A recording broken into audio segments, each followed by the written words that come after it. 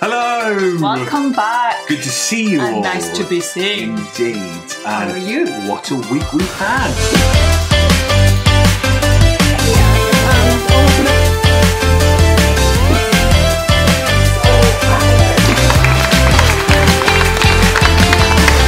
We've had a very good week. Last Saturday we had James McIntosh visit us at our Come By and Craft, which happens every first Saturday in the month here. The shop is closed because Saturday is our quietest day. And we've talked to you about this before, so we close and we go and hire out the local scout hut. We have got the village hall there, but the scout hut is a bit smaller. Works better. And I brought my mother-in-law along for the first time, and she has actually said, she's like, I could get used to this. Oh, so good. So we might have a new regular. Yeah, and it's a good thing to go to. And we've been doing that for the last Saturday, the first Saturday in every month for the last sort of year and a half. Gosh, that has been that long. Yes, right, time goes quick. And we often have demonstrations to break up the Saturday afternoon. And I saw a local wool shop have James visit on their Instagram feed. Yes. And I thought, this sounds good because he talks about his depression. Yeah. And the depression he went through. And knitting. And we've talked about that before. We've talked about it many times about well-being and how knitting helps your well-being. Sort of, indeed. Yeah. That rhythm, I think James explained. Yeah, that rhythm it gives you that thing to focus on. And it's so we thought, we know how important well-being is and coming together, that community. So we thought, well, we've got to have him in. So I emailed him and he came to visit. Yes. So this episode is all about the highlights. We're going to give you the highlights of his speech, of his journey through depression and his journey out of it through knitting. It's a really good story. He tells a good story. So it is about all the highlights about what James told us on his visitors. So enjoy. Without further ado, let's introduce James McIntosh and Dr Thomas Ernst. Thank you, Stuart. Good afternoon. Hello. This isn't going to work. Good afternoon. This is our journey with wool, so tell me, where do you hide your stash? Any ideas? Where do you put it? In the bedroom. In your bedroom? The loft. The loft. We don't have a loft. Anywhere else? A tiny corner of my husband's study. Why is it so tiny? Because he's got the rest of it. Have you ever discovered mindfulness for anger management? Thomas doesn't understand the need for extra yarn. To me, it is more important than Wi-Fi. Oh, really? Yeah. Guess who pays that bill in our house? See, Thomas doesn't understand why I need both the DK and the worsted weight in that particular colourway. You see, he'll just go, there's so much of it. He'll go, why? And he doesn't understand that I'm actually being really considerate. Because I didn't buy the 4-ply or the Aran in that colourway to match, you know. Does this make sense? Yeah. You see, Thomas doesn't understand that I am being mindful in my thoughts about my yarn hoarding. So, we have our stable, which stands for Stash Acquired Beyond Life Expectancy. How many balls does a man need? We're talking about merino. You see, knitting takes balls. KTB. This is a fact of life. A little spare for darning, perhaps. Really? I must say, we live in Peckham in what I called the posh part, but it's all got very posh recently. And we couldn't afford to live there now, you know, if we just, no. But when we bought, we saved a lot of money buying next. Nobody wanted to live in our street, but we did. And the South London Gallery have just bought the old sausage factory beside the fire station at the end of our road. And they now do darning classes for £40 an evening for 2 hours to learn to darn. Wow. I know, you don't get cake. So, you know, how much yarn do I need? A little bit for darning, but it's more that, it's not by buy what you need, it's delicious. soft colourway that puts an idea in your head that you are going to knit this. Or crochet, because I don't want to leave out my hookers. You see, it's realistic in your head that you're going to do this. A jumper, a shawl, a throw, the list endless. But you go home, and do you ever make it? Do you? Because if you do, brilliant. Sometimes. But not always with me. But we don't discuss these things in polite society. Yes, I have filled under my side of the divan bed. You know that wee drawer.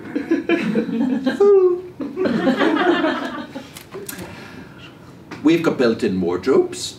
We've got his and his built-in wardrobes. And above our his and his built-in wardrobes, we have got our messy cupboards each, because every man needs a messy cupboard. Do you have a messy cupboard, Stuart? A messy room more than or a messy shop, but then Jen helps me to clear it up. Thank you, Jen. Come to Peckham. So in my messy cupboard, I've got that full as well.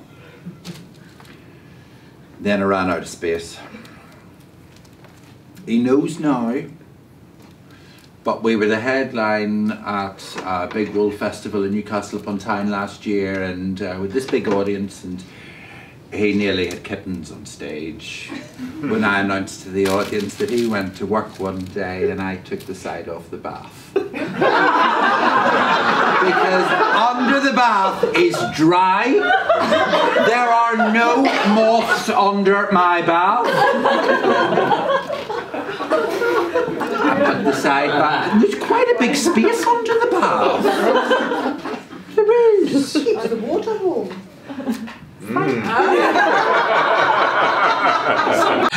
Oh, brilliant. Stable, stash, acquired beyond on life expectancy. Just for any of you that may be wondering about acronyms. Oh, yes. We had a game and Stuart tested me, and it turns out I'm rather rubbish at them. Yes. So, you know, you can always go and watch that yourself. Yes. There'll be a link somewhere up here. What was it? You struggled with LYS. Most of them. Local yarn I know, shop. and then what was the other one? LYSO. Local yarn shop owner. Brilliant.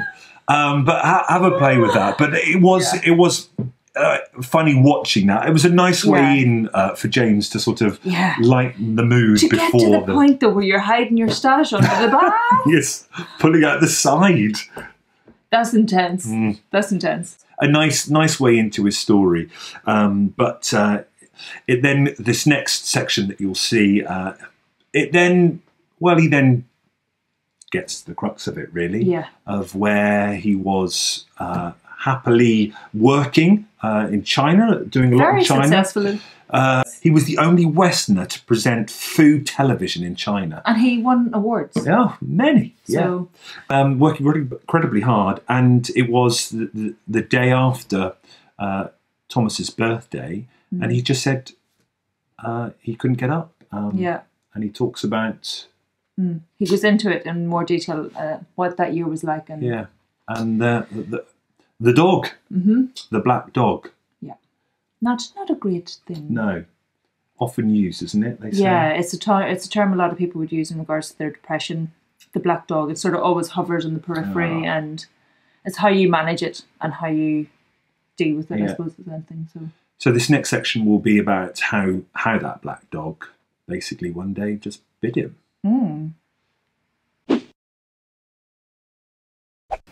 Depression's what they call the black dog, and he arrived in our bedroom one day. It was the day after Thomas's 50th birthday, and he bit me really, really hard. I was in my prime at that point in my life. I was 35.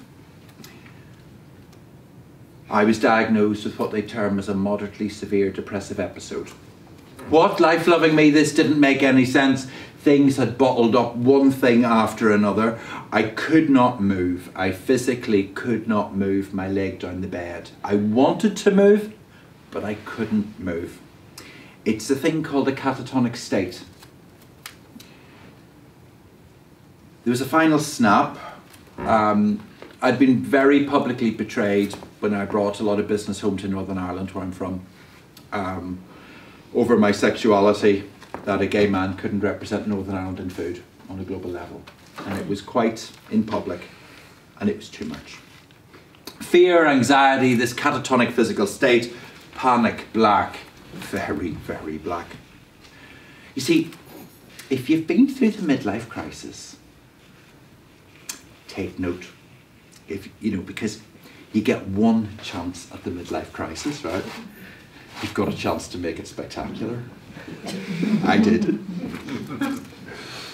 You see, if you've got one chance at something, it has to be memorable. Mine was, like me, just fabulous. So much so that some of it played out on primetime TV. It was humiliating. So during my depression, I was self-employed, I'd done very well. But when you're stuck at home and you can't do anything, it's amazing how much crap you buy. Has anybody discovered this? You see something, you just have to buy it to make yourself feel better for that moment. And then it arrives, and then you look at your bank account. You know what I mean? So, money had run out, my business had collapsed, and then the bank came from a car. Now, I'd worked hard for this. I had a lovely 3 Series BMW. And the bank came and took my car. Yeah. Oh, I mean... It's a hard thing. God. And I'm so impressed that he talked so openly about losing his car, being in such a bad state with regard to his mental health, and... Yeah, I cannot even begin... Well, I kind of know because I have seen a family member go through that. Yes, you know, this idea of this idea of not being able to get out of bed. So the dog is bitten him.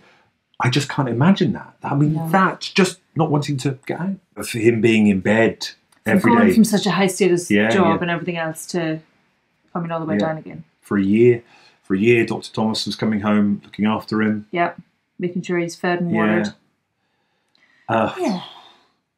Pretty intense. Oh, indeed. But then, which you'll see in the next highlight, is this amazing lady. Yes. I would like to high-five this lady and just tell her how awesome she is. The Ward sister, Suzanne, who basically started the road to recovery by introducing knitting to him.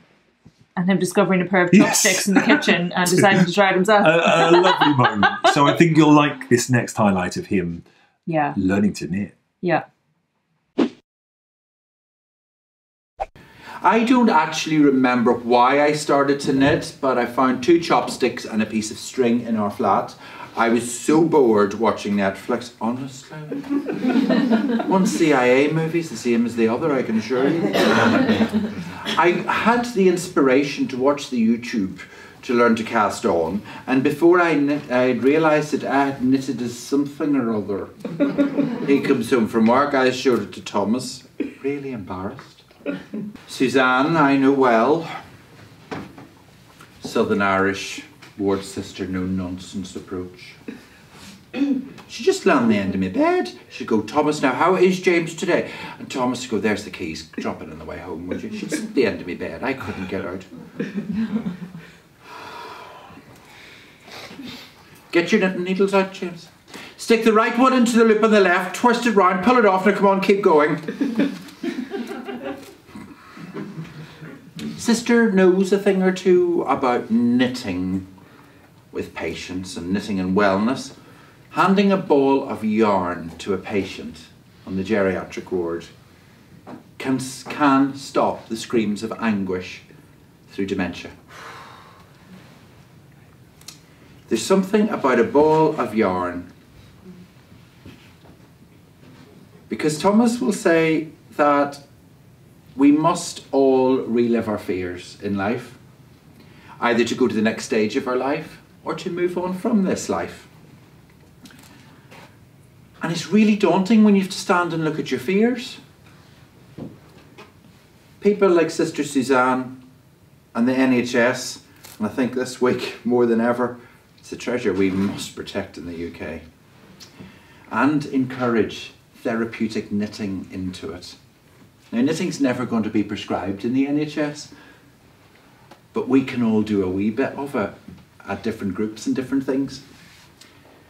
It's what they call social prescribing, and it has to be in conjunction with other medications in terms of depression.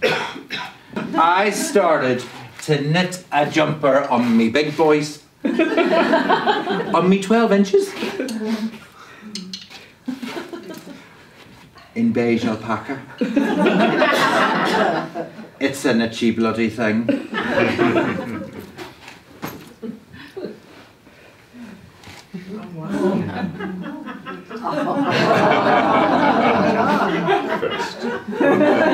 I didn't quite understand.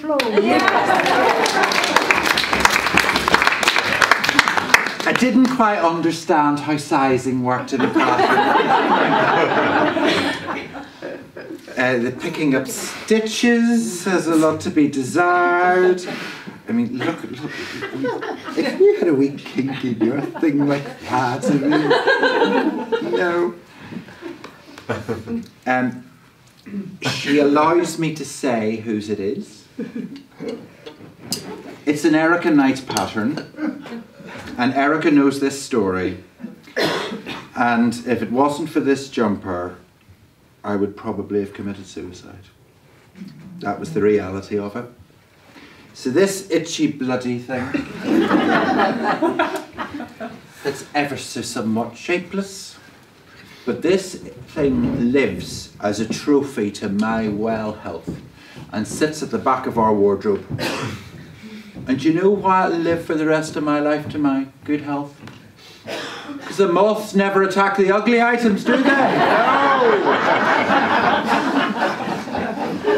I remember the day clearly, putting that thing on my body, looking in the mirror, and for the first time in so long being proud of me again.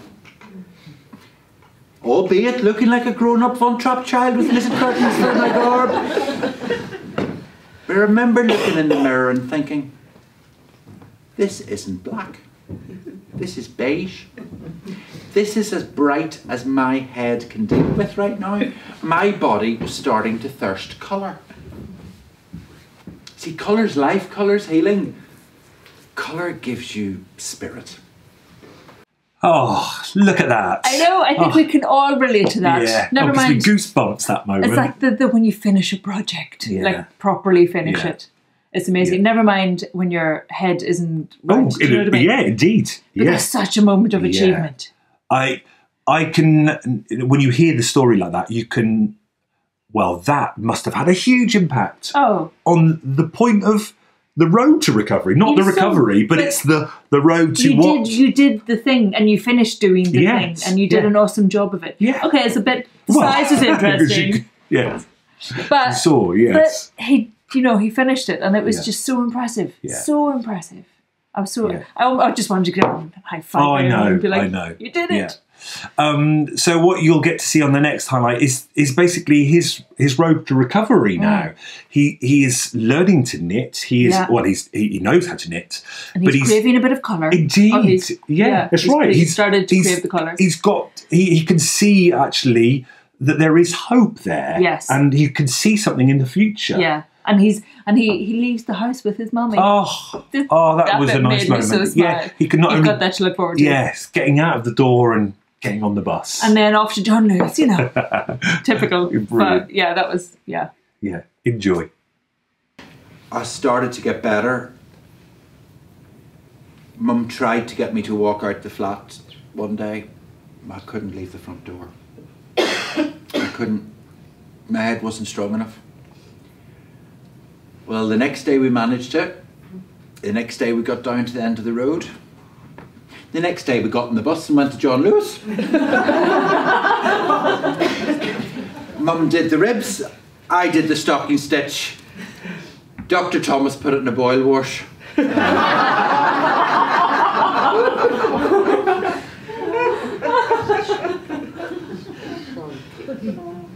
I had to start again. both with that boiled washed item in my career. You see, the tablets that I was on were starting to kick in. And this movement, right? This is called your circadian rhythm. And some people knit very fast, some people knit slow, but it's your body's rhythm that's unique to your body. It's called your circadian rhythm. And this is your body's rhythm just being acknowledged. And you saying, hello me. And this is what's important. For me, each stitch became a breath. Each breath became a feeling, and that feeling, because I was told all my life my feelings were wrong, because I was born gay, because that was wrong, I was going to hell, you know. But then I started to notice those stitches on the needle, that they were tangible, and that if that stitch wasn't there, the whole garment would unravel. But that stitch, like my feeling, holds the whole thing together. Then I realised that I was worth something. Now, the tablets are not a quick fix or happy pills. Thoroughly boring pharmaceuticals. They give you a baseline, a middle C, a lattice in which to stand, dreams so vivid yet cathartic, metallic tastes, nausea, enlarged tummy, erectile dysfunction. Oh, they're awful things. But they allow you to stand up, but they don't get you to move on, right? They don't get you better. Well, they didn't for me. But slowly, while I was on the tablets and I was in a high dose of sertraline, while I was on those, the knitted items were growing on my needles. My confidence was growing too. I was able to put on Facebook one day, I'm depressed. And the number of my friends that said message, we've got it too. I don't think, really? People are good at hiding. And then by me being able to be honest about it, I had control over it, you know? The tatters of my mind were being mentally knit back together as it was knitting one stitch at a time. I was able to leave our home, able to have a life. I started to emerge again, a living, functional creature. Stitch in time saved my mind. I call it knititation. Knititation is a mindfulness practice that brought joy back to my life through hand knitting. I could see in colour again. That's the important bit. Tommy comes home one evening and noticed that I had done the laundry. Now, I just never liked doing the laundry in the house. That's his job. I'll cook the dinner, but he does the laundry. I wasn't exactly better at this point, but the point was I was able to do something. Because when you have depression, you cannot do anything. Whitney Houston was right. God rest her soul. Learning to love yourself is the greatest gift of all. And when you can do that, no matter what people say or do, nobody can take away your dignity. And that's what I learned through knitting. Now, my dreams, I can have them again. My hopes are becoming reality. Life is good. Mum's got through chemo. We have to see what happens next. But the tumour shrunk. Thomas has learnt not to put knitted items into the boil wash.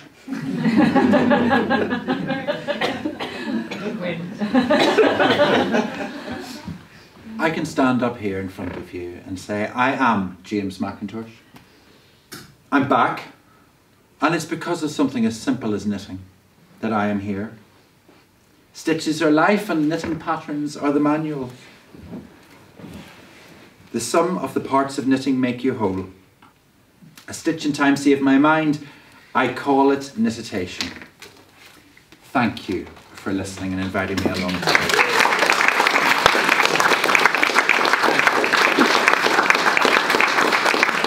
Oh, knititation, hey? I know. Oh. I think that's it's a nice way of putting it. Yeah. Because it is that meditation, as you knit. It's that nice meditative movement. Yeah.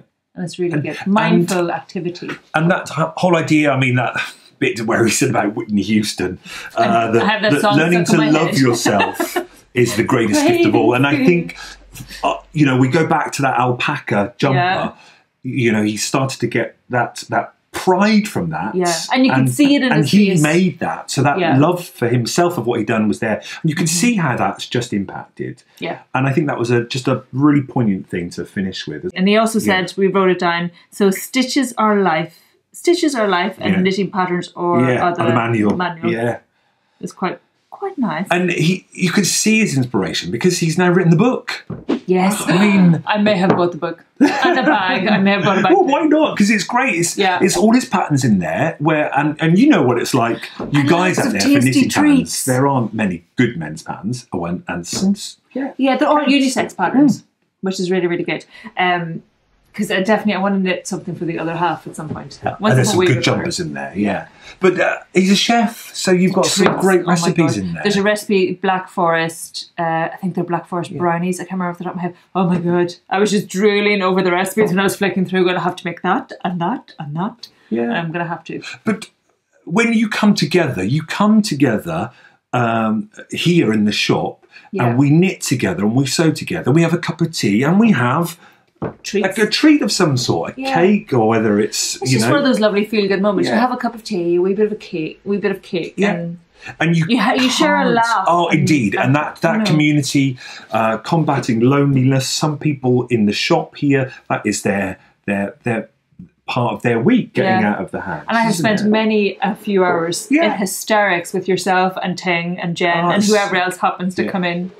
To the point where, you've got pains in your face because you've been laughing so much. It's like that. You know, it's just so nice. And it can do so much. So it was great. So thank you very much, James, for coming and telling us your story. And I hope you enjoyed it. And for Dr Thomas as well, for sharing that little bit of meditation at the end.